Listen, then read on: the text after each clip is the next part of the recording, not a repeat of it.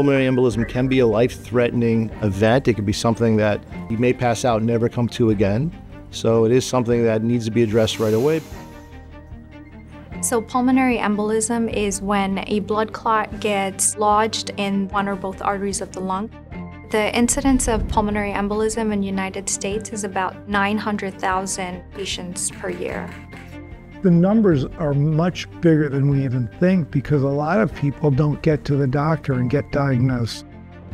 We used to have a really hard time treating blood clots, and the only options were procedures where we would drip chemicals in, and it would take sometimes a day, 2 days, 3 days. Back in 2013, Dr. Beninati made an appointment to have lunch with me. He's a very, well-known physician, but I'd never met him. I had no reason to because he wasn't directly a neuro. And he thought that there would be a huge need if we would use our expertise in our platform around aspiration of thrombus for other parts of the body. The manufacturing processes that we launched with our neuro products set the foundation for Penumbra's catheter manufacturing technology with coil winding, thermoplastic lamination, hydrophilic coating, and we took those technologies and advanced them at the same time that we were moving into vascular markets. And we were able to build on that foundation with new technology like hypotubes as the backbone of our catheters, which allow for more trackability and better distal access. That innovation has continued because as we got bigger and bigger lumens to suck out more and more clots, we had to innovate a way to leave the blood behind and only suck the clot out. So we came up with a computer system to measure the flow so it could tell the valve when to close. And now we're really at a point where we can be talking about computer-assisted vacuum thrombectomy. That's the new platform that will really dominate this field because it covers the three most important issues that every physician acknowledges. It has to be safe, it has to have speed, and they're both simple.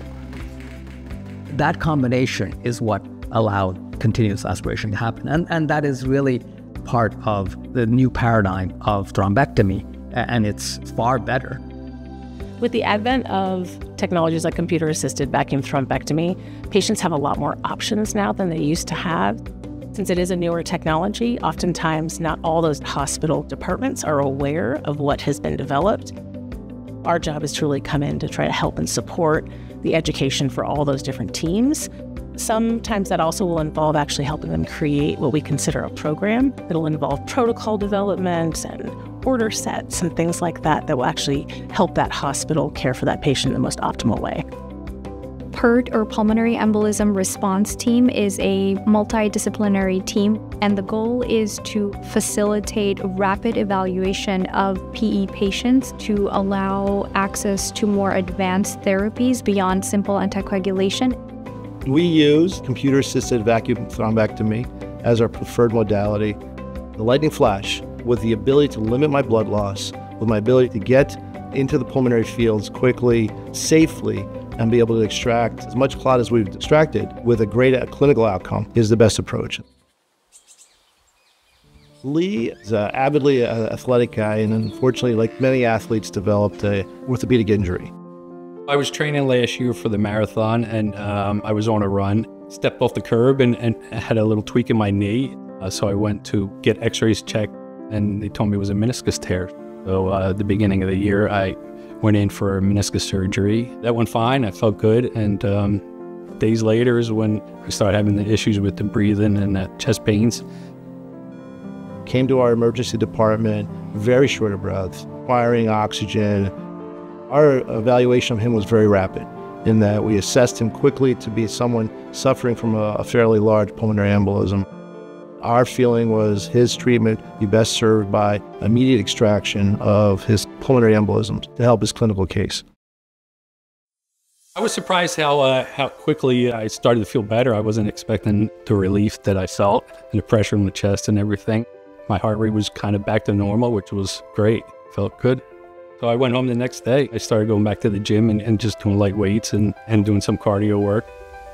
I signed up for a race in May, marathon in November of next year. So get me back into training and shape, back to my light that I like. I think stated a few times that this is going to be the most consequential year in the company's history because of these technologies, that this is really the start of a new era. We transformed into the frontline innovation for clot removal in all parts of the body. But the most important thing is that we continue to innovate from there and do the hard work to make sure physicians have access to our products. We're approaching that ideal when it's so simple and so easy to use that there's no reason not to use it. We come at this with an attitude that we can always get better. We never sort of rest on our laurels. We're never thinking that we're done. If we continue to innovate like we have for 20 years, we will be the company that in effect solves blood clot in the body.